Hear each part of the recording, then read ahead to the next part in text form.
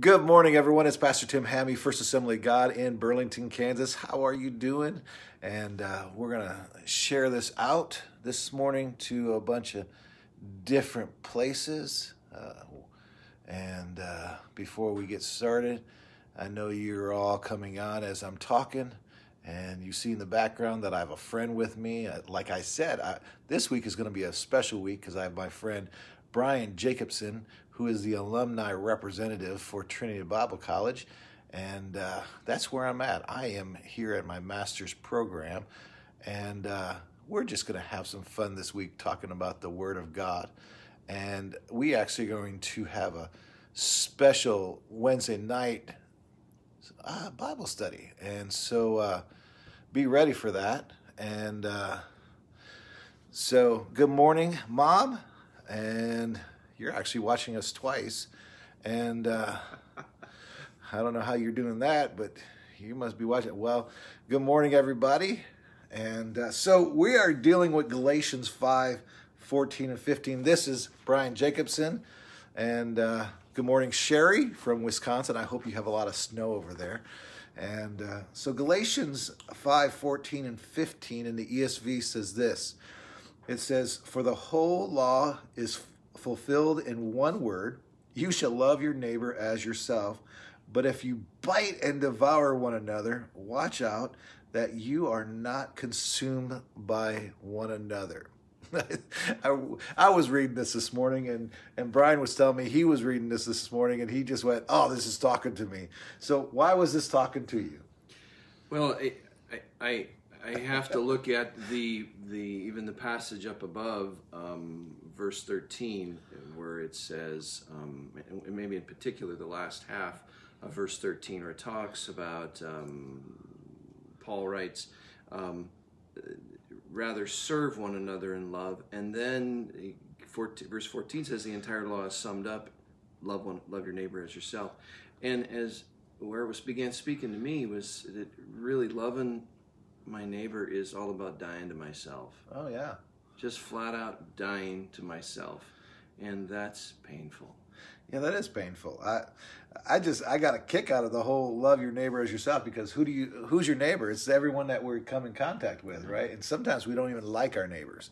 And it's like when we first met, we met in Anaheim, California. I put out a Facebook request thing out there, and I says, I need someone to have dinner with, because he was looking for someone to buy his lunch, is what he was looking for. Well, I was panhandling on Facebook, and the only people that reached out to Gloria and I was him and his wife, Brian and Dee Dee. And they go, "Well, will you meet us at IHOP?" And so we didn't know Brian and Dee Dee. They just got hired by Trinity to be the Alumni Association representatives.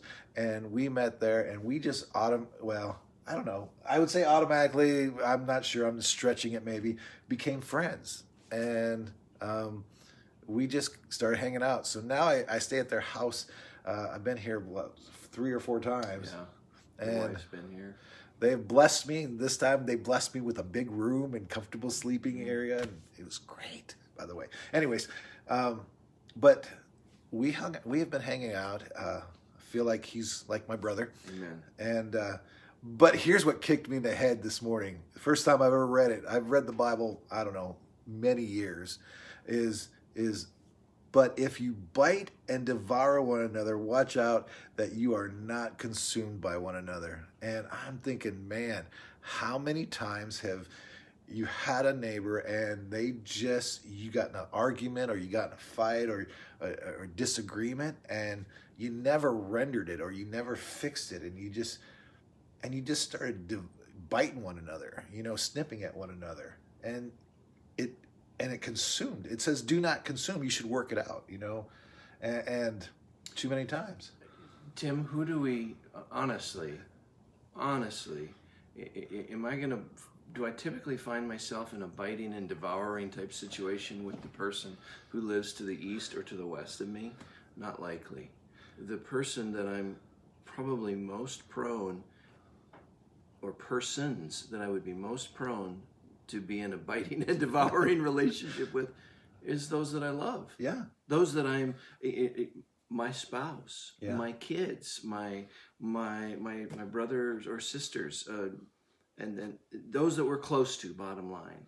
Well, not only family members, Yeah. but also church member. Yeah. What is it? There was a book out probably about 10 to 15 years ago.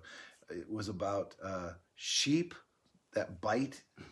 It was Biting Sheep or something like that was the name of the book. I'm not gonna, don't quote me on that, but it was literally about biting sheep, and it was about fighting in the pews.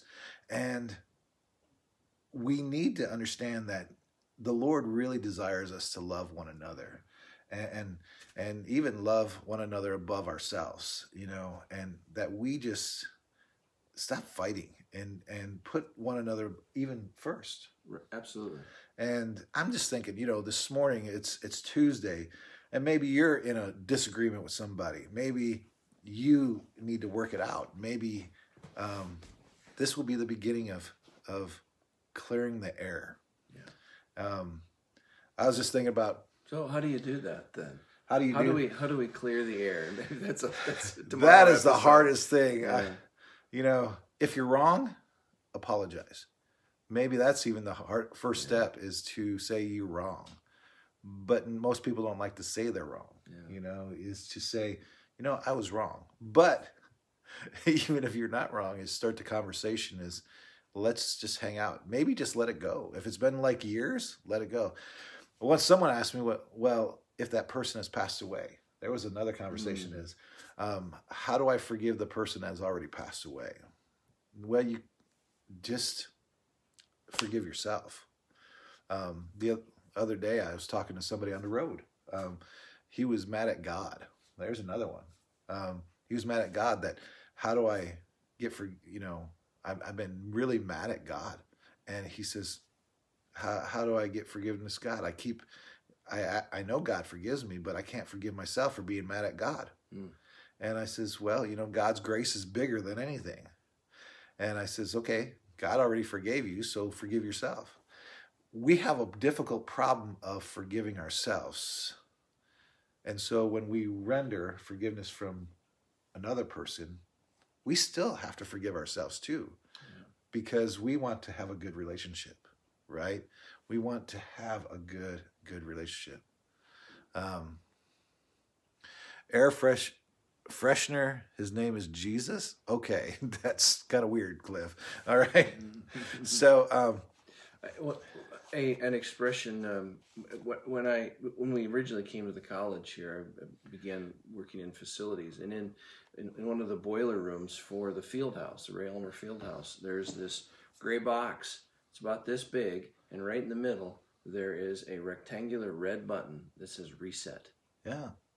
And I have found that there are times when I just can't articulate well enough to my bride that I'm wrong, that that there's tension there, and sometimes the easiest thing for me to do is say, hey, can we press the reset button? Oh, that's good. That just kind of disarms both of us to say, hey, we're not loving each other right now in this situation.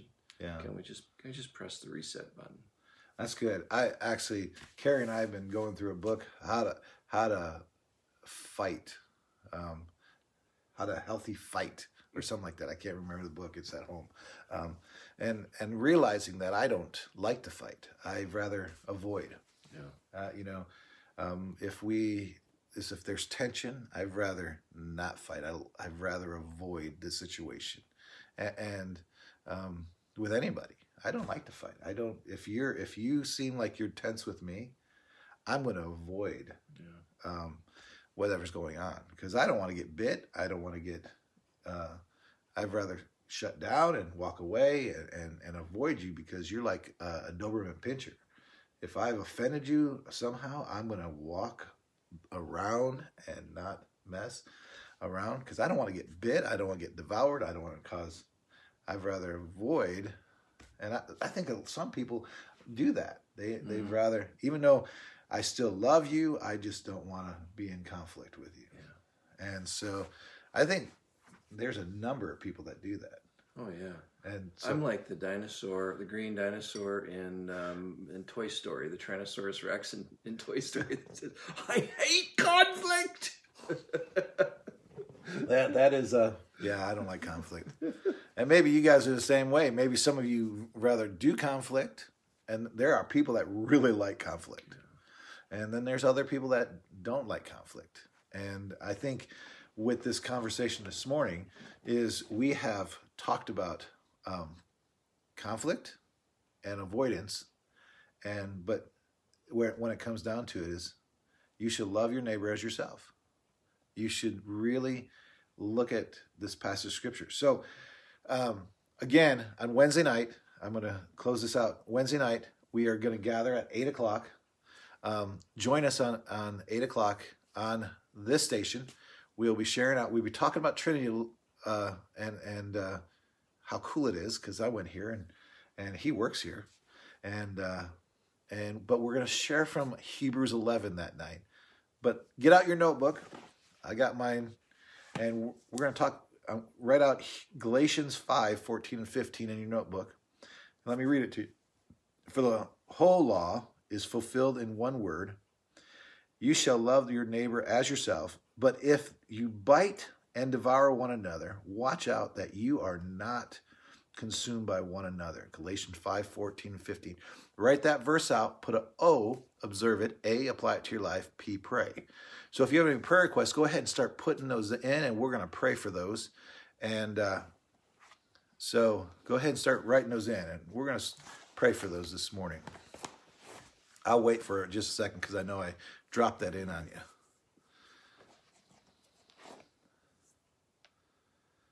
All right. So we're going to start praying, and then I know they'll start popping up, because we're sideways this morning, not long ways, because they usually will pop. Lord, we just thank you so much for this morning. We thank you that you just bless and that you take care of it. I pray for my mom this morning that, Lord, whatever's going on, that you just will minister, and that, Lord, that you comfort. I pray for Corey, Lord Jesus, who is suffering with her colon, Lord, just this morning. I pray that you just minister. I pray for Aunt Chris and Uncle Jose, that, Lord, that you heal their bodies, and that, Lord, that you minister. And I pray that, Lord God, that you just will take care of this disease that are running through our country called COVID, that you heal our land. I also pray, Lord Jesus, by the power of the Holy Spirit, that you give our government wisdom, yes, and that, Lord, that you just take care of it. I pray that, Lord, that you give us the opportunity to bless somebody today, and that, Lord, that you give us the opportunity to share the gospel with somebody today. And, Lord, I thank you that, Lord, that you give us today, and that, Lord, that you help us to love our neighbor, and that, Lord, if we are in conflict with somebody, that, Lord, that you help us to work it out. Help us not to avoid, but to engage and to really work things out. And, Lord, we just love you and praise you. Lord, we give you this day. Lord, help us to work through things. And, Lord, today we just give you this day. Lord, bless my friends who are watching now, and bless those who are going to watch later. Lord, we love you and we give you this day in your name. Amen. So love you guys, and we'll see you tomorrow morning at 6:30. Brian will be back with me this rest of this week. And again, don't forget about Wednesday night at 8 o'clock, where we study Hebrews 11. And it's going to be a great discussion. Don't forget about Hebrews 11 at 8 o'clock tomorrow night on Wednesday. But every day this week, 6:30, Wednesday and Thursday. God bless you. Love you guys.